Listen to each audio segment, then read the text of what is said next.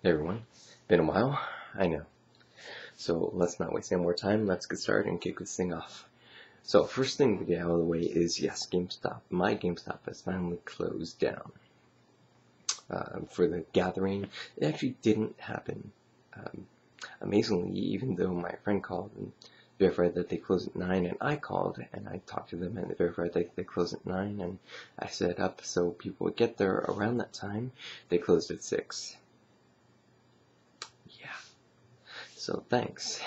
Even when GameStop is closing, they can still screw me over.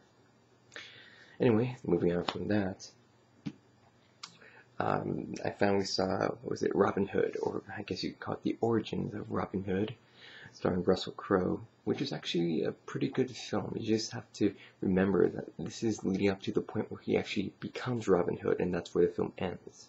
So if you're expecting to see Robin Hood and all these other types of stories take place, that's not it. No. Which is actually a decent film, so I do recommend that you go ahead and check it out. I know there are some people saying that maybe it wasn't as good because it's maybe misleading just from the title itself. But no, I say check it out. I think you really, really like it. Okay, moving on. If I pick this thing up, it came out back in May. It's X-Men. Why am I showing this to you? Because it's Volume 5. It's the last, or Season 5 if you want to call it that. I don't know why they call it volume. It's nothing really. Anyway, all the episodes here are part, or make up the entire Season 5. And that's it. So I've been checking that one out. Pretty good. Now, there's one problem. See, the way they're drawn is pretty awesome. Yes, I do see Captain America, and I also see Red Skull. But when you look to the back, I'm like, what kind of crappy drawing is that? And now I think back, Season 5 really had some crappy animation, so I hope they don't look like that. I hope they look more like this. Anyway, also moving on, I want to show you guys some of the comic books that I've been picking up and reading. Return of Bruce Wayne, long story. Those of you who've been reading Blackest Night, well, this is bringing back Bruce Wayne. Now, supposedly he died somehow, but now he came back, and well, that's the story it brings back. It's only a 6-issue series, but so far it seems pretty good. Although some people say the storyline is not that good, so we'll find out.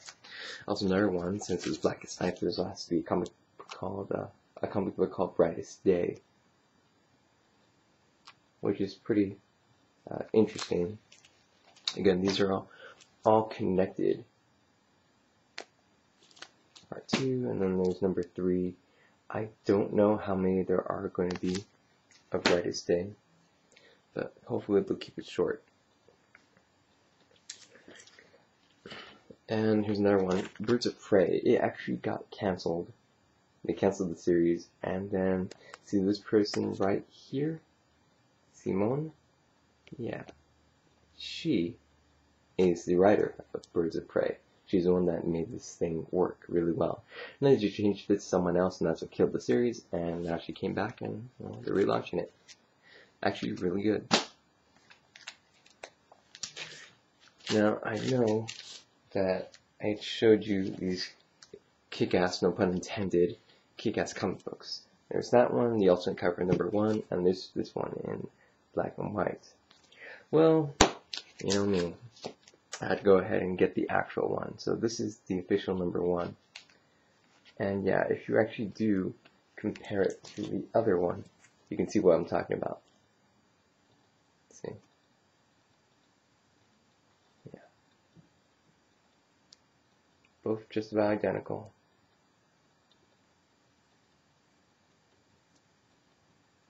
Anyway, there's also going to be a part 2 to the Kick-Ass movie that came out. Again, the comic book is a lot better than the movie, although I did like the movie as well. It wasn't too bad. And just in case you want to see the air cover, this is number 2. Gosh, a lot of blood. Number 3. Number 4. Yeah. See Big Daddy? Doesn't look like Batman, now does he? He's better like this than dressing up like Batman.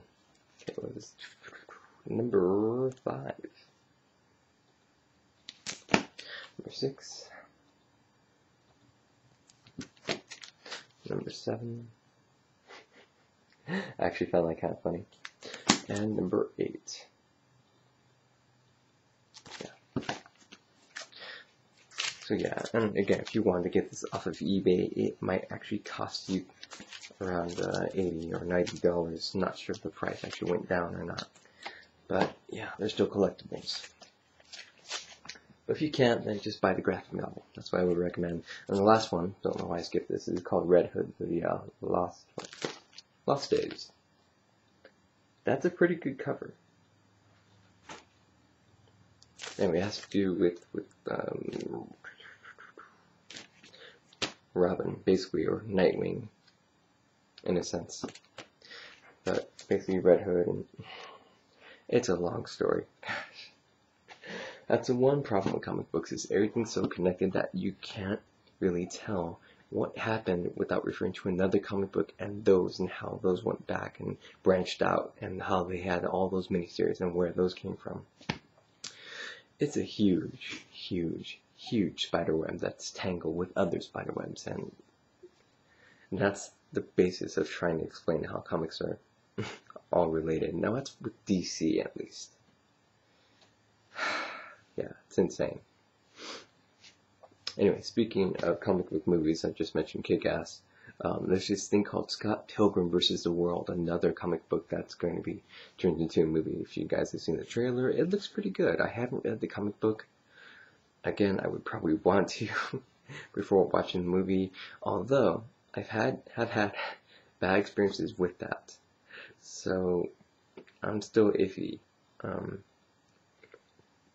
Just a question, if you know that there's a movie coming out, and you know that there's a comic book or a book based off of this movie, would you read the book first, or watch the movie first and then read the book?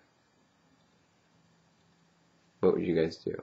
And if you've already done this, are you more disappointed with the choice that you made? Let me know. Because so far I've been pretty disappointed. Yeah. Alright, what else is going on? P90X, I finally finished that. Yeah. And just in case you're wondering, yeah, you do lose a lot of weight, and you do gain muscle, and you do get toned. You really have to stick with it, and what you eat does matter. Just in case you are wondering. I know it kind of seems like a scam from the infomercials that you always see, but no, it really works. You just have to really be dedicated and stick to it. So yeah, if you guys are on and you have any questions, feel free to ask me any. I'll do my best to answer them. Let's see, one of the last things to mention is E3. All this time I've been hearing about the Nintendo 3DS coming soon. You know, they're going to show us exactly what it looks like, how the 3D can be turned on and off, the accelerator, or whatever it is, that's supposed to be similar to the iPhone in that sense.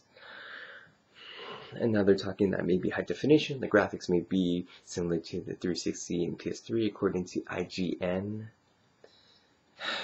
I don't know. I really don't know, but I'm anxious to find out. And one of my friends said he might have a ticket for me, maybe, to get me into E3, just for one day. So hopefully that day's on Thursday or Friday where I can actually go. But we'll see. I may not be able to go at all, which means I'll be watching it on the internet, trying to catch clips of whatever press conference stuff I can. I'm not really looking into the 360 or PS3, mostly because I don't have it, but the Wii. I want to see what games they're developing this time. The most rumored thing to be talked about for the Wii so far is the next Zelda game. Now, Zelda is, I don't know, it seems that the quality is always very, very high. And I don't know why, but it seems a little soon to make another Zelda game. That's just me. Sadly, I still have not passed the other one because there's no time. Oh my god. It feels like every time I play a video game on the Nintendo Wii, I feel like I'm wasting time, like I should be doing something better. Seriously, after playing 2 hours, I'm like, really? It's this late already? I could have done this, and I don't know, maybe that's just the part of growing slightly older. You see how precious time really is, and you see that there are other things to do rather than just play video games. I know, I can't believe I just said that. I'm sure someone's went, what? Some of you probably did. Yeah, I see you guys. So, yeah. My God. Anyway, yes, I'm definitely looking forward to E3, and as soon as you guys probably hear, I'll be talking about as well how this Nintendo 3DS, or maybe they'll rename it to, I don't know what it could, but whatever this product looks like, yeah, I'm definitely going to be talking about it, commenting on it. Hopefully I'll do it within the same week, because we all know how up to date I am. Anyway, last thing I want to say is, well, I just want to give a nice shout out to my friend Rich, aka Our Evil One. Yeah, I haven't done that for a while.